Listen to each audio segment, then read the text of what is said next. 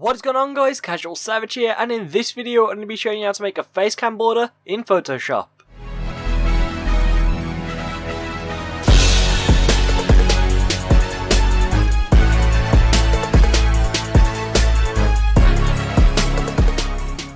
Now, just before I get into this video, if you'd like to request a tutorial, then be sure to leave it in the comments below or ask me on Twitter.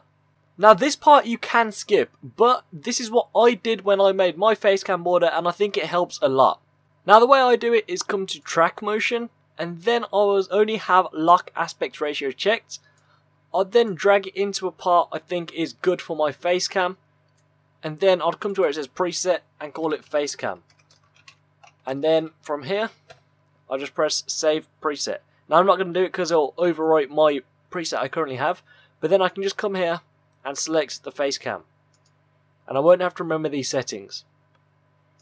After that, I'll just come here and take a snapshot, and then I'll just save it to my desktop.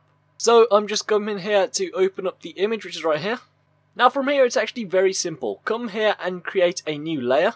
Now just zoom in like this, and then position it so you can see the Facecam. Now we actually make the Facecam border. So where the shape is, you come here, and this part is completely up to you. You can have it as a rounded rectangle, or just a rectangle, or even a circle, or a square if you have a square Facecam. So mine's a rectangle, so I'm going to select this. And then at the top here, you can see there is a fill. You want to leave this. The one you want to have is a stroke. Now the stroke is the outline of the Facecam border, so pick a colour you like or which represents your channel. So I'm going to have a cyan blue here. And then here is the stroke size. I thought it was about 21.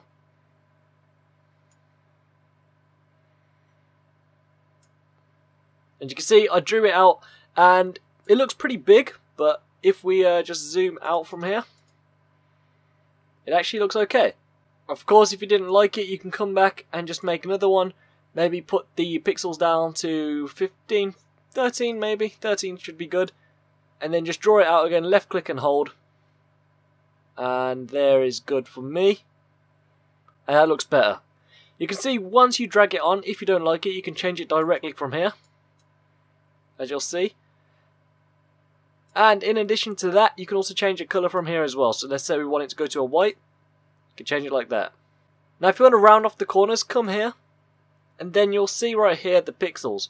And if you have this checked, once you move this one, all of them will move as well. So as you'll see, all of them have now moved because we have that checked.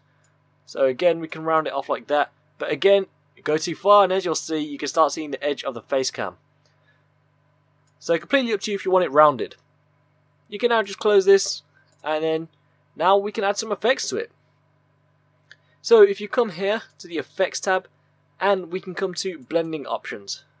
Now if you want to bevel and emboss, of course just come here and check it. Up to you if you want it. Sometimes it looks good, sometimes it doesn't, and you can change it, of course, any way you want it to be. You can add texture, you can add a stroke. Stroke's not necessary since that is a stroke, but again, a stroke on top of a stroke can look good in some cases.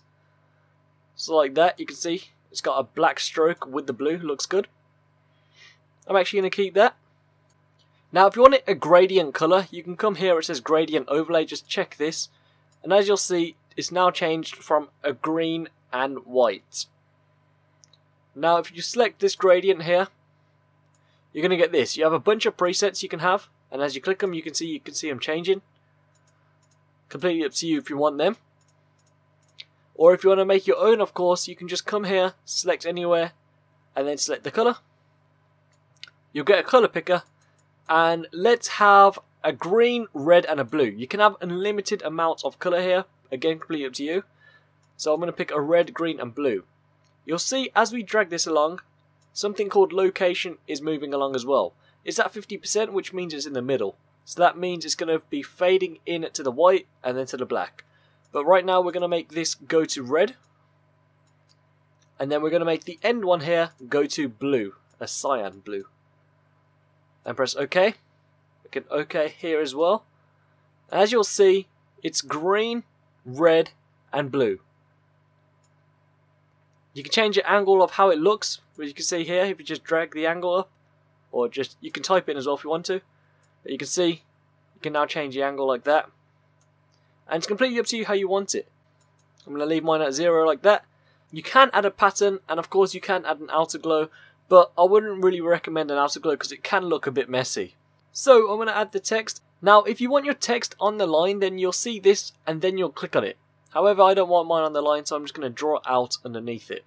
Put the font down a bit, and then CS Plays, of course, is my channel. And I'm going to change this font. Lemon Milk, there we go. And I'm also going to change it because the primary colour of my gaming channel is pink. So I'm going to have the CS in pink and then the plays in white. So just like that. And okay.